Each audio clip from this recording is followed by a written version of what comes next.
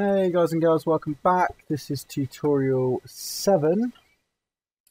This is for the basic Gamemaker tutorial series, tank game, capture the flag style.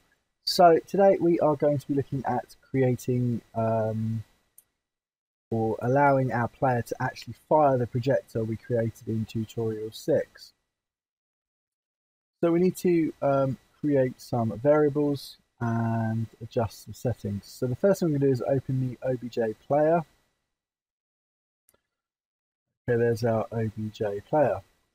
We need to create an event, and that event is going to be a create event.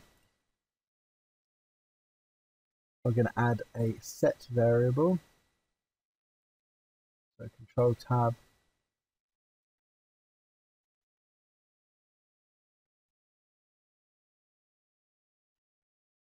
Set variable. We're going to call it canFire. And we're going to set the value to a boolean, which is true. Okay. You don't need to tick relative. Once you've done that, you need to add a second event, and this event is going to be a keyboard event, and it's going to be the space bar. Okay, we want to add a test variable, and it's this middle variable here. Okay, and we're going to set the variable property in here to canFire. And we're going to set the value to true and leave that as equal to, and click OK. And this tests if the variable canFire is equal to true. If it does, then run the next set of instructions to release the projectile. Otherwise, if it's not true, it's not going to do anything. Okay. We need to create a code block inside this space event. So start block of code. Okay, and that's under the Control tab. Just put your start code in.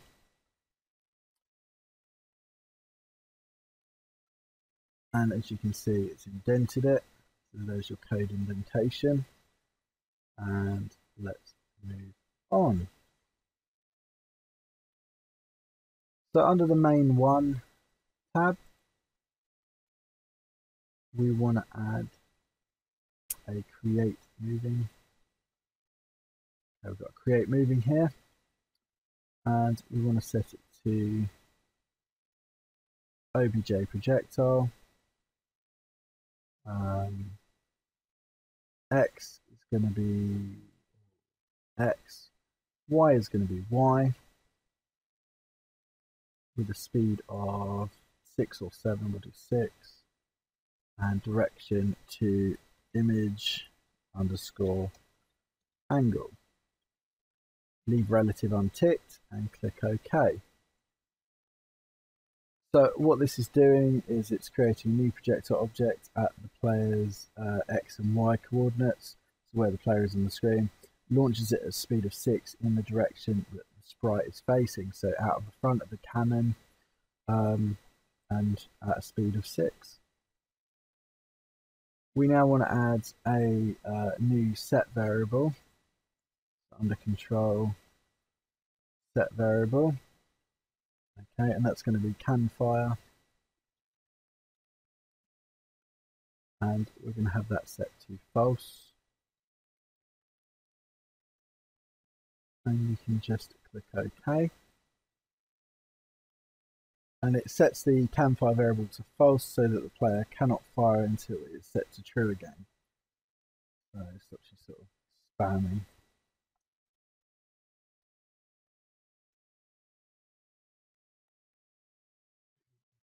Good, so we now want to add a new set alarm 0 on main 2.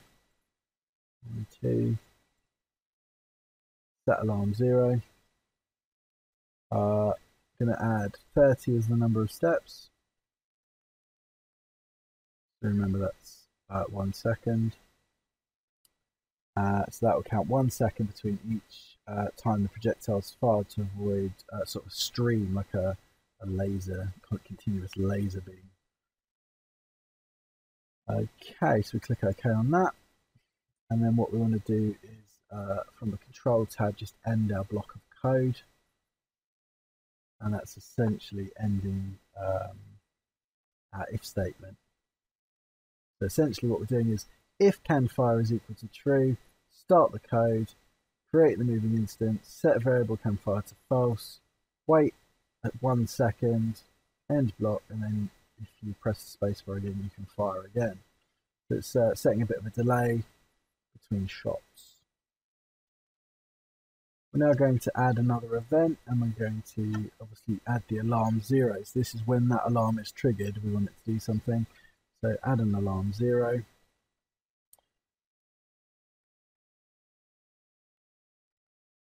So we've added the alarm 0 event, and what we're going to do is add a new set variable action. I'm going to call that canFire true.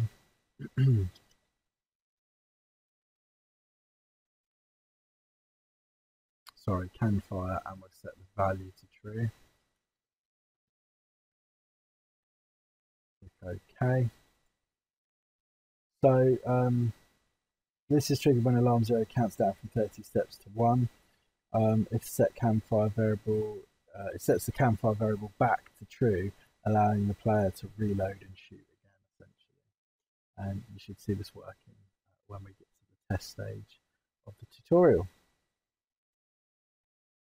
So we can go ahead and close that. And what we're going to do now is set the enemy projectile collisions. So we're going to open our OBJ enemy and add a collision event. Add event collision with OBJ projectile. So when the enemy is hit by the projectile, we want to do something. So we're going to add a create effect. So under draw, create effect. We're going to set the type to firework.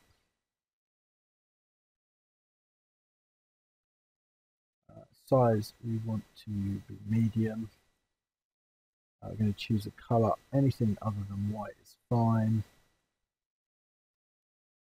Okay.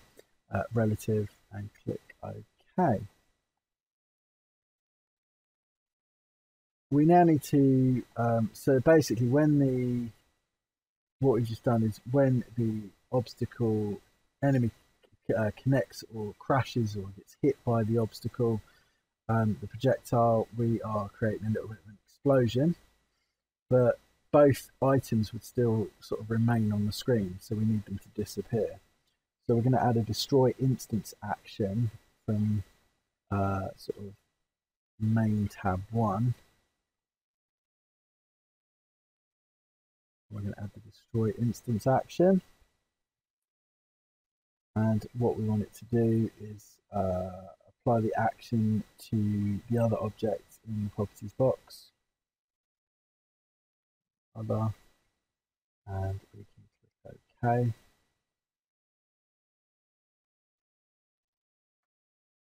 And so that destroys the other one. We also want it to destroy itself. We should have destroy 2 instances in there. So one will destroy the enemy and one will destroy the thing it touches, which is the projectile. Okay, so let's click OK. And we are now at a stage where we can test our game. We should have movement, we should have enemies that spawn and move. We should be able to fire a projectile, have that projectile create some effects when it hits the walls, and when it hits the OBJ enemy, it should destroy it. So let's see what happens. So we've got our movement, we've got our enemies spawning. When I hit the spacebar, yes, we have a projectile, and it moves, and it does disappear after sort of 3 seconds, which is fantastic. And let's see if I can actually hit something. There we go. Absolutely fantastic. We have a game that is, for all intents and purposes, working. However, we still don't have lives. We can still move through things, so a few little tweaks coming up in the next tutorial.